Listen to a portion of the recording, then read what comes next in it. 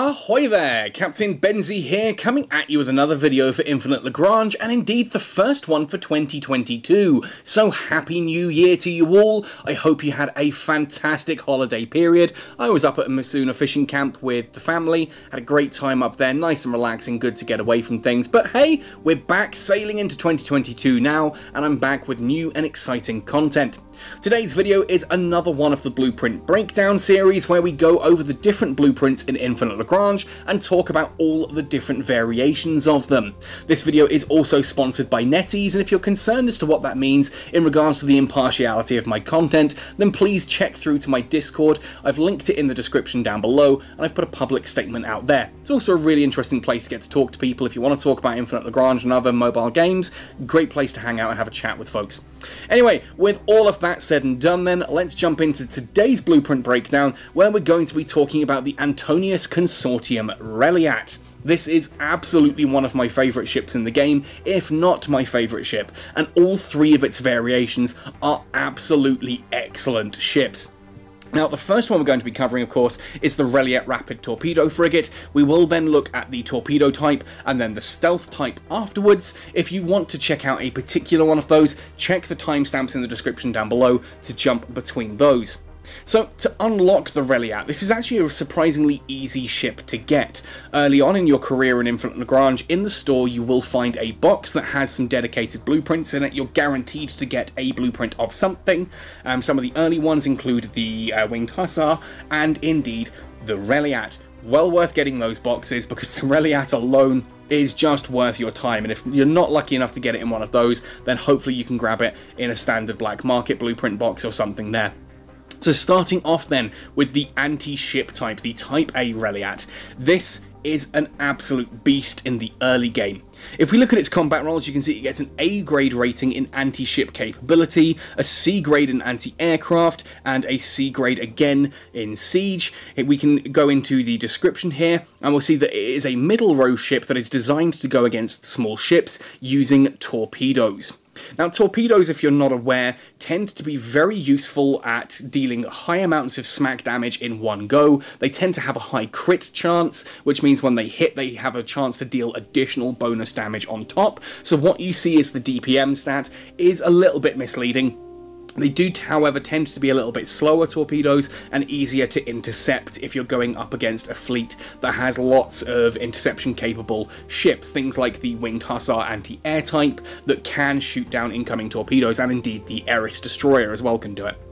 Now, looking at the Reliat Rapid Torpedo anti-ship type, again, its firepower stats start at a very respectable 4,576, with enhancements both to the weapon blueprints and with enhancement points. I've pushed this up to an additional 1820 to a total of 6396. Now, that may not sound much compared to some of the destroyers and things out there, but this is 4 command points. This ship is only 4 command points. You can have 10 of these for 40 command points. And because they are available early on, because the weapon blueprint is just standard missiles and torpedo blueprints, you can actually upgrade this really quickly and really easily. Excuse me. And the Reliat Rapid Torpedo Frigate, the anti-ship type, is an excellent early game option. Let's have a look at why. Let's jump into the anti-ship torpedo system here. This is the CT-240A Roland Iron Dwarf K cluster torpedo. Now you'll see its damage type is projectile. Early on in the game that's not such a big problem because we're going up against ships that have very little in the way of armor in order to reduce that. If you're wondering how armor works, then Damfire did an absolutely amazing video on that. I've put a link to that in the description as well. Do check that out. We talked about how armor works and shield works, etc. Basically, it's just a flat damage reduction, and because the early ships are things like frigates and destroyers that maybe have 5 to 50 armor, it reduces the damage by not all that much, so you're still doing a good amount of damage with this. Now, the prioritized target is annoyingly aircraft. It doesn't do particularly well against them, but once aircraft are out of the skies, this is exceptionally good against frigates and destroyers. So if you're going up against stuff early on that doesn't have aircraft and you can just go straight through to that attack priority of destroyer and frigate, Well, the Rapid Torpedo Frigate starts doing insane damage really early on. It does also have the crit bonus here, a chance to deal additional damage to the target. This is quite common on torpedo weaponry. It basically means that once you hit, once the armor has been taken into consideration, your damage is then multiplied. There is a chance that your damage is multiplied further to get additional on there. So again, that 5,460 DPM that you see at the bottom is lying to you a little bit. Let's have a look at its enhancements though. Now, one of the best ones to go for, once you've got the points in, I wouldn't rush this one first, but when you have the points available, the dense cluster munitions strategy is an absolutely amazing little enhancement. It's 15 enhancement points, and it's pretty confusingly worded. It says when the target is a frigate, it increases the number of bomblets by 2 and decreases the damage of single bomblets by 15% for cluster bombs. Now basically, by increasing the damage by 2, you're adding on an additional 200% of the damage and then reducing all of your bomblets by 15%. Hopefully you can see that the math there is very much in your favour, and because those bomblets work specifically well against frigates and destroyers, well, it just massively increases the damage when you're up against a frigate. Very, very good strategy there.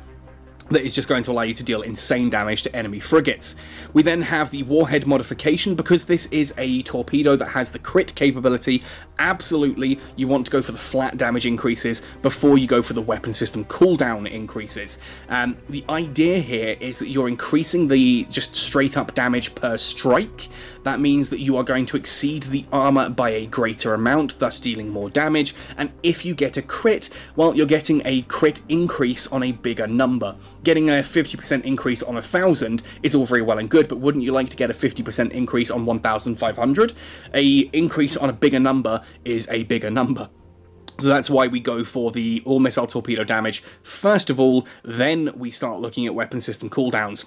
Now, torpedoes being the way they are, it is worth going for the guidance signal enhancement as well. An additional 10% hit rate is very nice to have, very useful there, just to make sure that your torpedoes and missiles do actually hit the targets. Torpedoes, as I said before, they're a little bit slow moving, they're easy to intercept, but that's not such a huge problem early on, especially against other small frigate and destroyer fleets. Very good against anyone who decides that they want to try and invade your territory, and pirates in the early game as well, just fall like chaff to the scythe underneath this thing's firepower.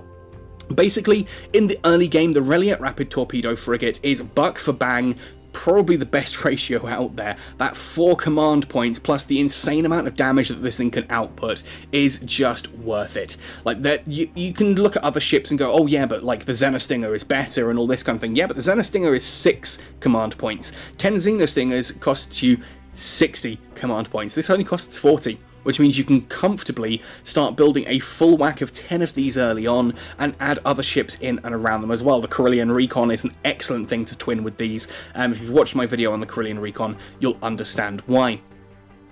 The second variant, the Reliat B so to speak, is the Torpedo Type, or the Tactical Torpedo Frigate. This is absolutely one of my favourite ships now that I've unlocked this. I was actually talking to someone in the comment section the other day who suggested I do a video on the Reliat. I said, I'd love to see you do a video on the Reliat.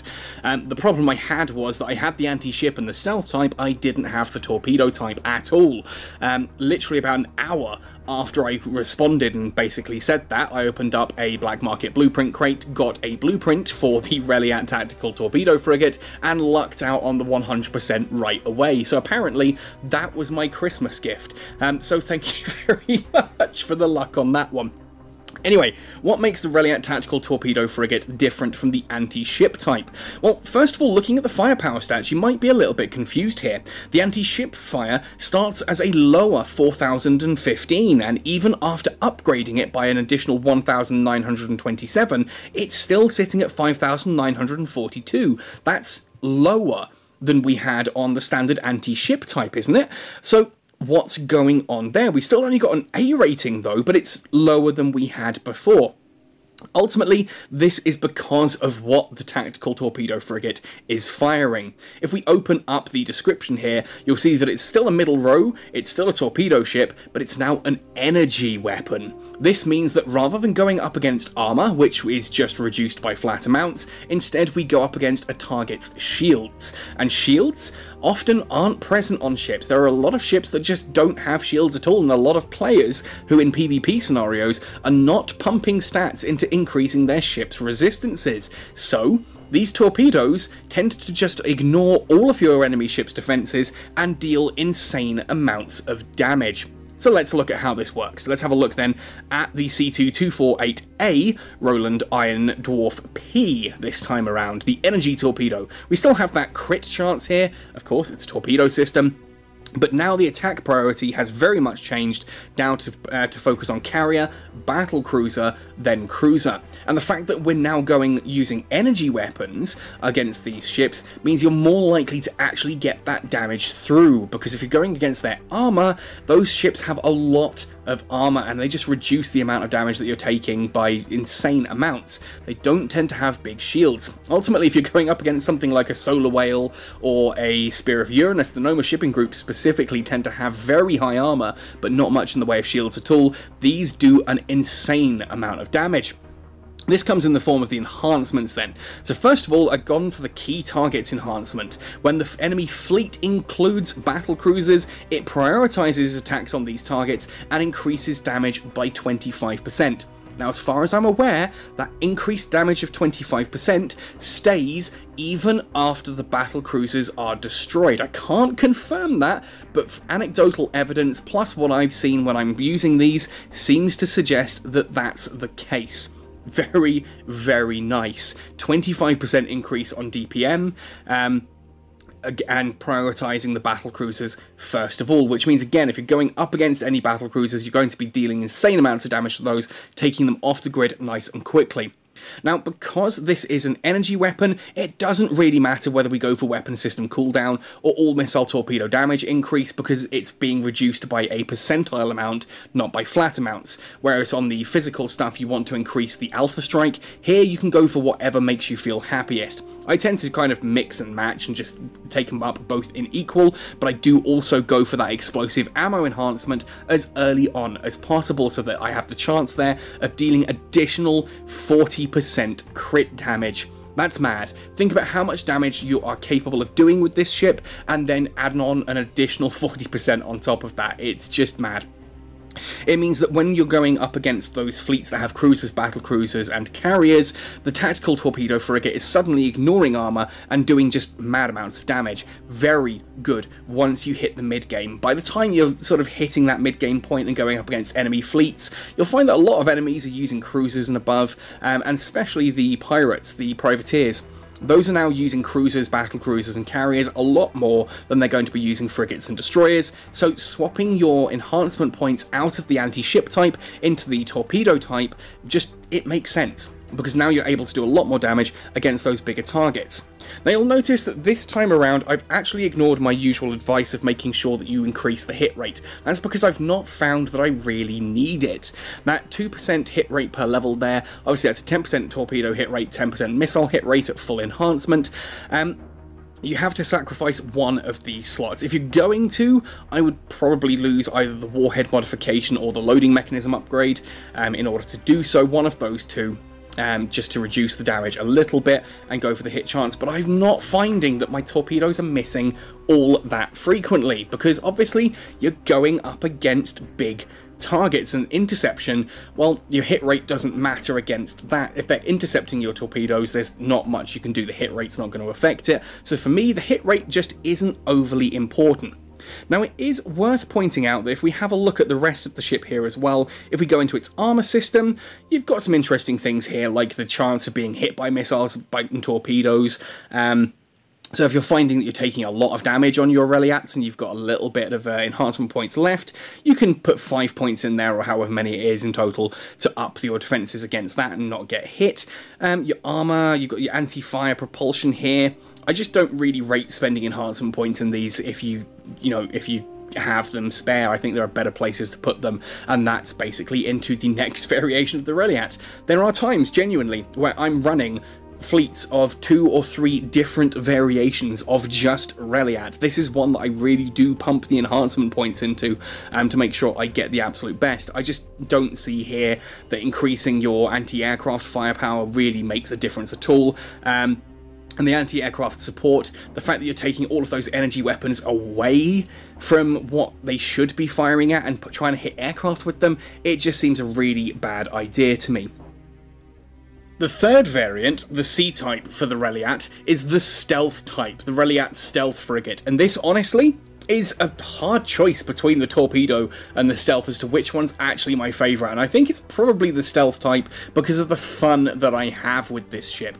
Now again, if we look at the firepower stats, you'll see that we've got an improvement, on paper at least, over the Torpedo Type. Basic is up to 4,251, I've enhanced it by 1,462, it's not as high as some of the others can ultimately get, and again it's going up against armour because it's projectile, not energy, so it's going to be reduced more frequently, but ultimately there's some really nice little tricks that this ship has up its sleeve, which it just doesn't really showcase in all of this kind of bit here. It's a middle row and it just says special type and all this kind of thing. Stealth torpedoes are pretty cool. So let's talk about the weapon system first of all, because the idea of a stealth torpedo I think is just pretty sweet anyway. So we have the CT-280T Roland Iron Dwarf K Special Cluster Torpedo. Again, our attack priority is carrier, battlecruiser and cruiser, and you'll notice that this time around we have the attack against primary weapon ability. This is something that I talked about at length in the Newland video, one of my favourite little fighters. The attack against primary weapon does exactly what it says. It has a chance to deal additional damage to the target's primary weapon system. You remember all those times when you're looking at something like, you know, the ion cannon on your ship and it's got an ability that increases its HP, and you're like, why on earth would I ever want that? Well, stuff like this is why. Because what this little git does is targets your weapon systems and blows them up. So if you've got something like an IO or an Eternal Storm that is pretty much front-loaded into one weapon, and then a whole load of these Reliat stealth frigates come along, remember 10 of these is only 40 command points, then you can disable that weapon. And what really is an Eternal Storm battlecruiser without its ion cannon? What is a solar whale without its corvette bay? Yeah, if your Reliats disable those, you basically turn your opponent's ship into a floating space brick. And if that's not the coolest little thing ever, I really don't know what is. If we have a look at its enhancements, this is where things just get better as well. The key target strategy again includes, if the enemy fleet includes battlecruisers, prioritizes attacks on these and increases damage by 25%. I do go for this because again, as far as I'm aware, that increased damage of 25% isn't only when it's attacking the battlecruisers, it's just, oh look, the enemy fleet has battlecruisers, 25% increase. And even when the enemy fleet's been destroyed of all its battlecruisers, when there are no battlecruisers left, as far as I'm aware, that 25% boost remains. And at the point of the server I'm in, every fleet has battlecruisers in it, so why would you not go for a 25% DPM increase and just make sure those battlecruisers die first? Again, watching an Eternal Storm lose its ion cannon is just hilarious. Again, because it's a crit-based system, we can go for the things like missile and torpedo damage. Again, projectile-based system, it's going up against armor, so you want flat alpha damage increase first of all. Then we go for the additional crit damage. Having a 50% and a 40% additional crit damage on there is just fun, especially when you hit a weapon system and you get that full additional 90% crit on it. Great fun there. And then a weapon system cooldown just to fire a little bit faster. If you believe, for example, that actually no, the battlecruiser thing doesn't work the way I'm saying it does, or if you want to change some of the other things out, you can also go for the reduce of the chance of all torpedoes being intercepted by 6%. This one does have some use, especially if you're going up against fleets that really are intercepting your torpedoes. But ultimately, the stealth frigate has some other tricks up its sleeve. So let's come out and actually have a look at those in the field camouflage system. Basically, the stealth frigate loses its anti-aircraft fire support and instead gets this experimental field camouflage system, which increases the ship's evasion and reduces the chance of its torpedoes being intercepted by 30%. 35% increased evasion, 30% reduction to the chance of its torpedoes being intercepted. That alone is really, really cool. Remember, that evasion means you take less damage when things are firing at you. So if anything decides it wants to shoot at the Reliat stealth frigate, it's got a 35% chance reduction, basically, of missing. unless it's got some very high hit rates or some things like the SC-002 or other jamming aircraft that will turn off that evasion. Basically, this is just massive damage reduction that means an already difficult to hit frigate becomes very difficult to hit. Not quite to the level of a Carillion, which is why I tend to run these in a fleet with some Carillion recons or Carillion stealths, Carillion specials, sorry. And if you're not sure what I'm talking about with the Carillion and evasion tanking, I do have a video already out on the Carillion Recon. I'll link that above and in the description as well. Make sure you check that one out. And I'm doing a video very soon, probably later this week, on a blueprint breakdown on the Carillion in total now that I have all 3 variants unlocked. And I've been experimenting with those a lot. Now, in addition to that basic 35% evasion and the reduction there of interception, that 30% already, that's why I don't tend to go for the additional enhancements on the actual torpedo launcher itself, because you've already got a 30% reduction there. I think the rest of it's overkill. But if we come into the enhancements here on the field camouflage system, we do have a navigational computer enhancement. This is actually surprisingly useful. That 7% increased cruising speed and warp speed works quite nicely for a tactic I'll talk about now, which is basically that I tend to have a fleet of 10 Reliat stealth frigates on their own, maybe a couple of Carillions in there, Carillion recons or Carillion specials, just to help tank for them. And I tend to launch these into enemy minor fleets, because when the retaliation arrives, there is chance for me to actually hit retreat and pull away without having taken hardly any damage. It also means that you can poke enemy big fleets and see what they've got, and get an idea and feel for what that fleet is capable of doing, and then pull away nice and safely. So being able to move around and get that additional warp speed and cruising speed to get there a little bit faster and pull away a little bit faster can be beneficial. I also like to slam these into the side of another fleet. So I will engage with a cruiser fleet that's got things like chimeras and that in there, and then suddenly slam in 10 Reliat stealth frigates into the side and just punch in extra damage and start disabling weapon systems left, right and centre. Because I've not been doing the scouting part much, I've swapped this out and I've focused instead on the visual signal camouflage, which reduces the chance of being hit by direct fire weapons, which are cannons and lasers. Anything that has to aim and actually fire, like railguns, that's direct fire weapons there. 15% reduction on top of the already 35% ship evasion. Then we have the guidance detection jamming, which does the same thing, but against missiles and torpedoes instead, reduces the chance of being hit by those. Again, that's on top of the already high 35% evasion. This makes the Reliat Stealth just this excellent little ship for flying around in a fleet on its own. Again, 10 of these is only 40 command points. That's the point I really need to get here. These are very cheap to build. All 3 variants are really cheap to build, so do what I do, pump in your enhancement points into these. All 3 variants are absolutely worth it, and there are times when you want to run multiple of these. I don't tend to run the anti-ship types alongside the torpedoes and the stealth types, because there's not much of a crossover there. The anti-ship type is brilliant in the early game at taking out destroyers and cruisers, destroyers and frigates, sorry, whereas the torpedo and the stealth types really come into their own by sort of the mid to late game, when you're mainly going up against cruisers, battle cruisers, and carriers. So I tend to have the torpedo and the stealth type both running side by side, and in the early game I'll have all my points put into the anti-ship type, which I'll then relocate once we sort of hit that mid-game point. Anyway folks, those are my thoughts and opinions on the 3 different Reliat Antonius Consortium frigate variants. I love all 3 of these. They all have their own unique uses. I can think they are just great fun. I love disabling weapon systems with the stealth types and just having these as little things that just harassment fleets, basically. The torpedo type is just great fun. Hitting someone with a load of Reliats that are launching energy bombs, people just don't see it coming. People don't tend to put all that much in the way of energy.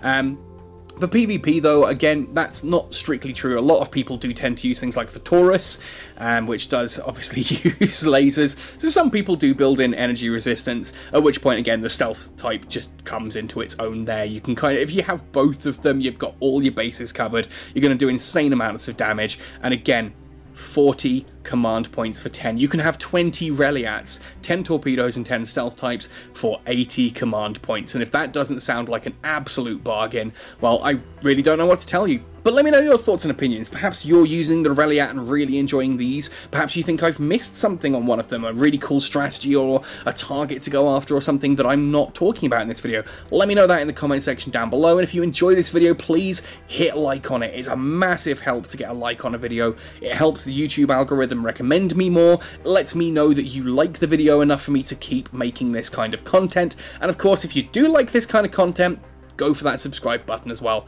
That's really awesome, and I love every single one of you who takes the time to hit that button and show the extra bit of support.